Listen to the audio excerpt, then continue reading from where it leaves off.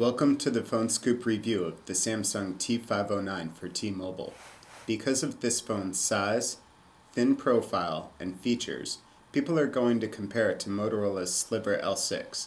And that's cool because this phone matches up well to the L6, and even bests it when you consider ease of use. The T509 has a large bright screen, but it's not quite bright enough to easily be seen in direct sunlight. The keypad is large and well spaced and easy to text with. On the thin left side are volume keys, which always adjust the speaker volume, something fewer phones do than you'd think. On the right is a sliding door that covers the headset and charging port, and the camera button, which starts up the VGA camera on the back.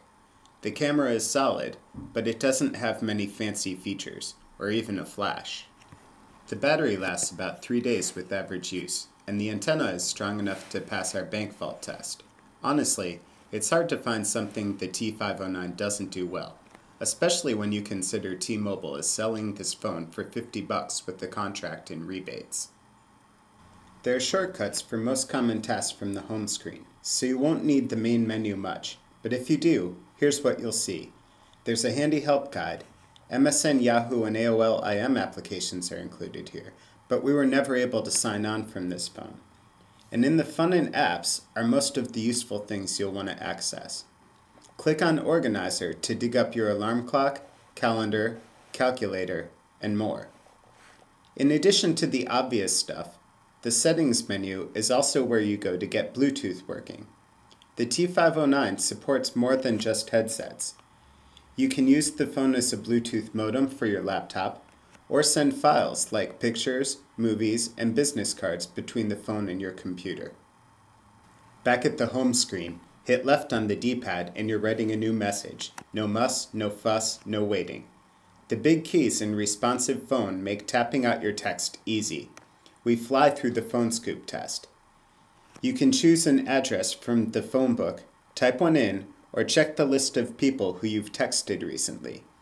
Once you've selected a person, it seems like there's an extra button tap or two in here to actually send the message off, but this still goes pretty quick. Although the web browser shortcut is labeled T-Zones, it's not just limited to T-Mobile's site. You can go to any website out there. However, you can't use this browser to go to desktop websites. Once you're online, you can type in a URL or select a page from your favorites. Web pages like Phone Scoop's mobile site load pretty quickly, and once we click through to the news headlines, you can see that text is clear, large, and easy to read. The T509's camera is VGA, 640 by 480, just like the Slivers, which is just fine since this one takes decent pictures. There aren't an overwhelming number of options in the camera menu, but there's enough. Like a night mode, which is useful for taking pictures in dark bars since there's no flash, as well as color effects and goofy picture frames if you miss going to the Japanese photo booth.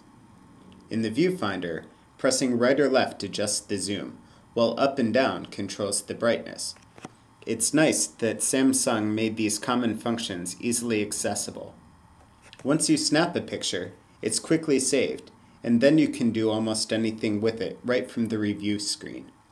There are a number of options, including sending it to an online album, which is like a moblog hosted by T-Mobile. Well, that's all for this time. We hope this helped. See you again soon.